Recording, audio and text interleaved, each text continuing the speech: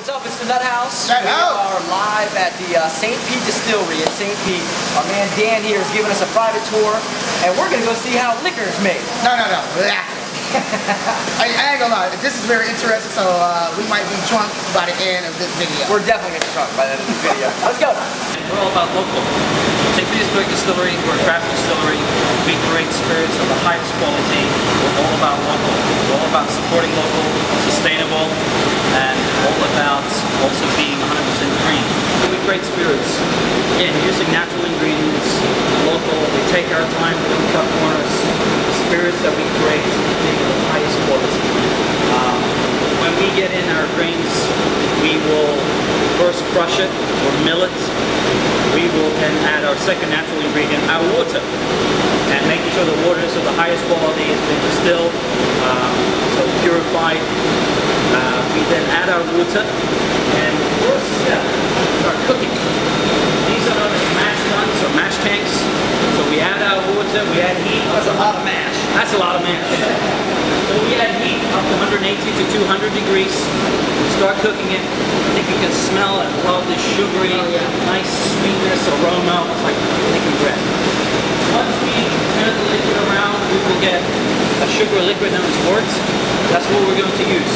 We also get a thick residue, spent whey. That we give back to our local farmers. Some cows running around locally in the pastures, all happy. They're drunk. They're drunk off your stuff. There's no alcohol involved yet. However, this residue is full of minerals, sugars, and just healthy good stuff. We then take our liquid, which is known as wort. We will add it into one of our larger tanks. It will go in for fermentation. This is where we are starting to convert sugar into alcohol. And we always ensure we get a good sugar level or a high Brix level, which is a measurement of quality of sugar. We will then add our third natural ingredient, yeast, very similar to brewer's yeast. We'll also add some natural enzymes. We will then start to convert sugar into alcohol. Some distilleries, they will ferment for a few days, 2, 3. We will ferment a little bit longer, ensuring that we create the highest quality liquid. The good quality of the spirit as it comes in the bottle. Yeah, because honestly, if you were to take some other vodkas that I've had and sip on that room temperature, you're going to do one of these. You know, you drink this and it was really smooth. It's a very soft, very elegant spirit, and as you can see behind you, after being out for 4 days, when we lost in April, we were honored and humbled to receive an accolade as the one we received. A little history lesson. And Listen to this cat. Listen to this cat over here. So, hey, that's interesting to me. He's gonna be the first one to get drunk. So of course, in front of me you have, as mead is making a real comeback, mead is the oldest elixir of drink known to man.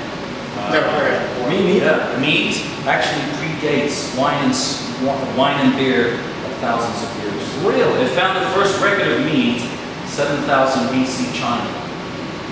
It then traveled along the old ancient routes into India around 3000 BC, 2700 BC I believe.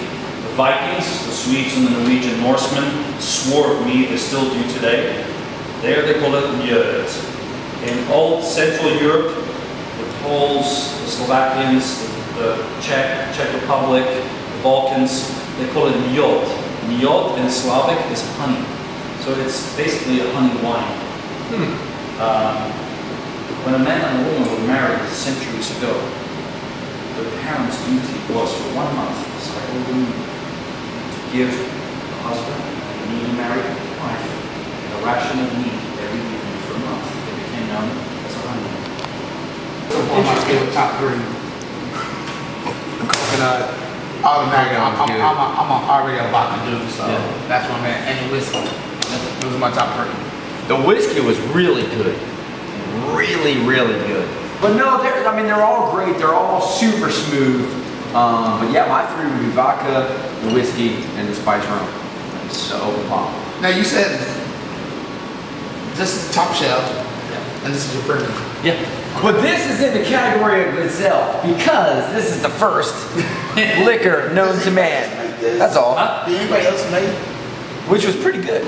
The entire DNA, quality, we strive for the best quality, the highest ingredients, local, and now, of course, building our brand. I can't thank you guys enough for being here from Wild 94.1, and we're very humbled, and from the accolades to people like yourselves helping us spread the great gospel of quality local spirits.